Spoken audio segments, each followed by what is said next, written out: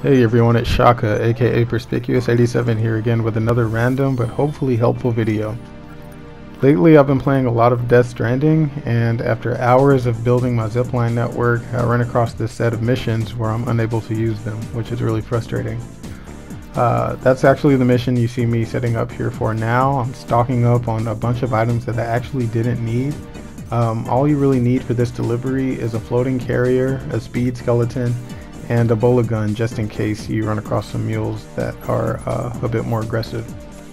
So on this delivery you have to deliver 2 pizzas and a bottle of champagne to Peter Englert, who is all the way on the other side of the map from the Timefall farm, which is the only place you can get this mission. The catch is you can't turn the pizzas vertically for obvious reasons, so you have to use your floating carrier for the pizzas, and you have to carry your champagne in your hand the entire way, which means you can't use any zip lines, you can't use any trucks, you can't use anything but your feet to get you from point A to point B. So once you've started the mission and you've gotten the pizzas on your carrier and you've grabbed the champagne, you want to run. The best and then maybe even only way to get to where you need to be is to come by this abandoned warehouse, which is a hotspot for mules. But if you equip the speed skeleton like I recommended, then you should be able to just kind of blow past all of them. They'll never have the chance to catch up as long as you keep running. By the way, you want to make sure that Sam's stamina is at full capacity for this. You can always stop and rest when you need to, but it'll go a lot quicker, and it's easier if you drink a few monsters, not Red Bull, excuse me. Drink a few Monster Energies before you start this mission, and rest up really well.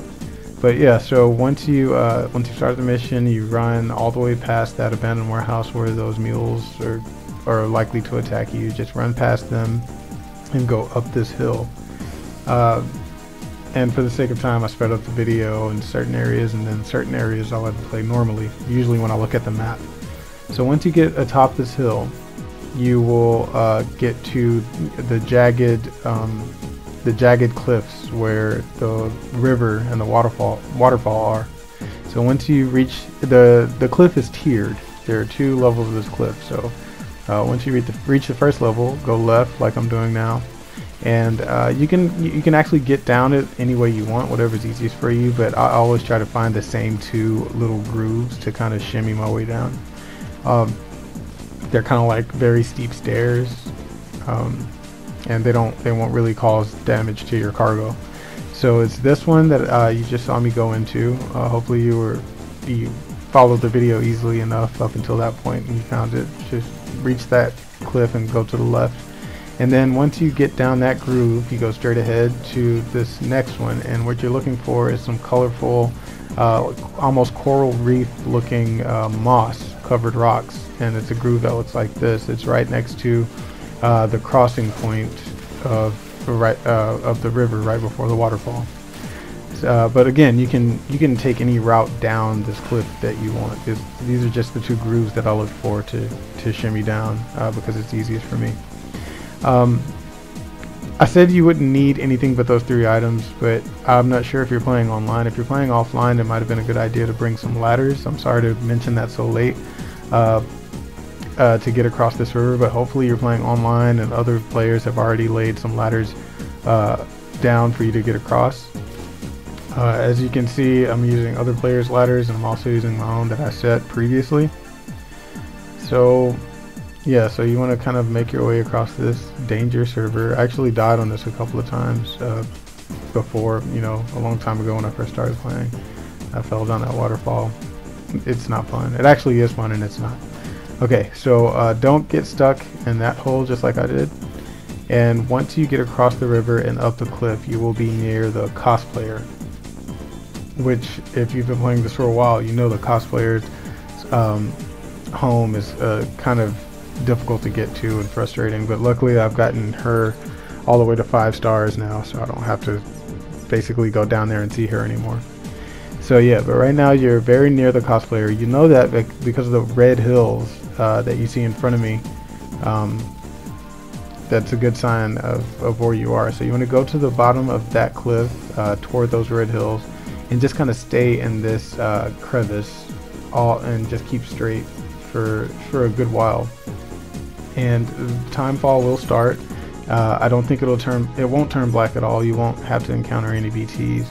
I think you only encounter the BTs if you go up those red hills to my right. If you go up those hills, I think that's where the BTs are. Again, I did not plan this route. I didn't check the weather. I didn't. None of this is planned. It's a lot of luck and just kind of luckily going the right way. So I'm hoping that you can also follow this path and have as much success as I did. So once you get through that crevice between the red hills and the rocky cliffs, you continue to keep straight. And now we're heading up toward the now we're making our way toward the Craftsman. So what you're going to do is you're going to make a left right around where I am now. If you know where the Craftsman is, then that's kind of the route you want to take. So right now we're in MULE territory again, but we have our speed skeleton, so we're not, we're really worried about them. They won't catch up. So you kind of want to hang a left, and like a very wide left, and just kind of keep straight. And I'm picking up, I'm really broke right now as far as cargo crystals go, so I'm going to try to pick up as many of those as I can on the way. So yeah, you can see the Craftsman's area over there to, well, it was to the left, okay, to the left right up there, that tent, that kind of structure is around where he is. So that's where we're heading, because what we're trying to do is we're trying to get to the base of this hill, this green hill in front of us. That's the next goal, is to get to the base of that hill. So we're making our way. Be patient. By the way, this delivery gives you 60 minutes, which is way more than what you'll need. It feels like it could not be enough at first, but it's really generous, especially if you follow this video. So the battery in my speed skeleton was running out, so I was really glad to see that generator from that player. And I guess after liking that generator so many times, it exhausted him. So I'm gonna take a quick rest here. It has nothing to do with it running. It was all the likes that I gave him. So I'm gonna drink some Monster Energy, the miracle cure for exhaustion, and grab my champagne, and then we're back on our way. So once you get to the base of this hill to the left, this green hill, you just want to follow it not all the way around, but you want to follow it around about a good quarter of the way. So just stick to the base. You shouldn't encounter any enemies, any mules, any BTs, and just keep straight around this hill, and then I will tell you what to do when we get to our next checkpoint, if you will. There's another generator, but I'm already good to go. So now that we're coming around this bend, around the base of the mountain, basically what you want to do is keep straight for a good while. I don't know, if I had to guess, I'd say it's keep straight for a good 500 to 800 meters, or generally straight anyway. And then we're going to hang a left, but for now we're just going to keep straight along this, I guess I won't call it a wall, just kind of an edge of the map. So I'm looking, you see Peter is ahead but to the left, so right now we're going to keep straight. Oh, I actually dropped his champagne. He's not going to be happy about that, but don't worry too much about dropping your cargo or dropping the champagne. If it happens once or twice or even a few times, it can take some damage. We're not going for a premium delivery here, so actually I'm going to drop that champagne a few times over the duration of this video. So we kept straight for a while, and very soon here we're going to cut a left. I will look at the map again so you can see where we are, but hopefully you're able to kind of play this video and then pause it and then catch up. So at that green patch of grass, we'll go ahead and make a left, and I'm thinking most of you, if not all of you, should have that road built either by you or someone else over in the distance. It looks like a bridge, but it's actually a road. You want to kind of head toward that. and I dropped the champagne again. There's going to be no carbonation left. It's going to be flat champagne. It's basically going to be wine by the time we get it to him. So, but that's not my problem. And so, okay, so we head over to the road, and this is one of 2 rivers that you'll have to cross. Luckily, someone put a ladder there for me. I really appreciate that. I should have liked it more. Sometimes I only mash the like button as I'm passing, but I try to like whenever I use somebody's tools. Okay, so now here we are. We're very close to Peter. He's this way and then to the right a bit. There's one more river we're gonna have to cross. It's a small one. Again, the 2 most valuable things that you're gonna need on this run are the floating carrier and the speed skeleton. As you can see, I've gotten across this map. I mean, the video is sped up, but I've gotten across this map fairly quickly. Now this is when I realized, you might have already realized, but I just realized that I left my champagne way back there. So I'm gonna go ahead and fast forward even more so than I have been doing to go back and get it.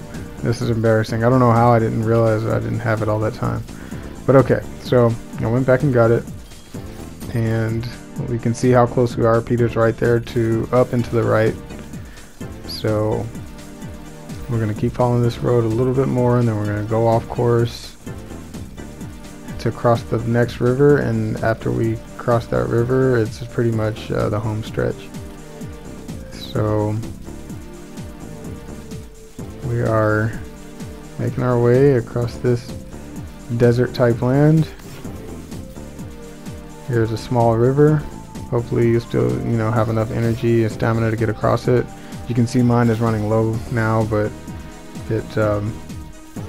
Peter's place is so close that we don't really have to worry about that.